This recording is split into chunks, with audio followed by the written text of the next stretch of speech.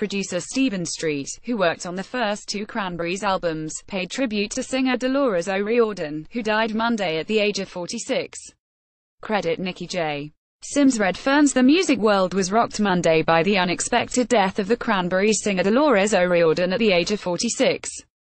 Following news of the singer's death, famed producer Stephen Street, who worked with the Cranberries on their first two studio albums, 1993's Everybody Else Is Doing It, So Why Can't We, and 1994's No Need to Argue, penned a tribute to the singer he called My Irish Songbird for Rolling Stone. In the remembrance, Street notes how O'Riordan transitioned from nervous, shrinking wallflower to rock stardom.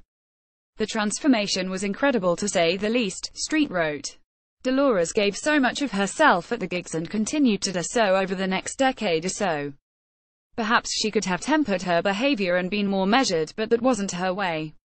Read Street's tribute to O'Riordan. Bella. We first met Dolores when she was barely out of her teenage years at a show the Cranberries were playing at the Marquee Club in London. Island Records had asked me to go along to see if I would be interested in working with them on recording their debut album. Dolores was so nervous, she spent most of the gig singing sideways and to the audience, unable to look the crowd in the eye. However, there was something special there that captivated me, and I agreed to go into the studio with them to see what we could create.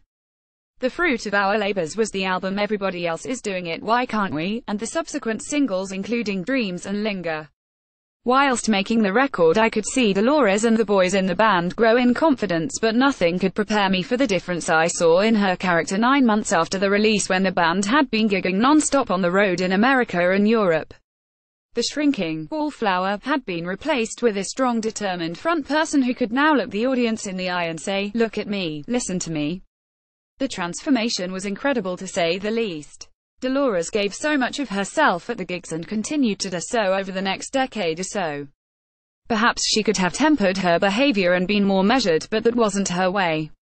She was a little firebrand that kept everybody on their toes, and when she got it right in the studio with her vocal performances, the session would come alight. Now she is gone. She leaves behind a family and friends. Not least 3 special friends who were with her in the Cranberries. A band that truly worked so very hard to achieve their well-deserved magnificent heights of success across the globe. My thoughts are with her family and Noel, Mike and Fergal. We all benefited from knowing her and being in her presence. Rip My Irish Songbird. Stephen Street, the 15th of January 2018, London.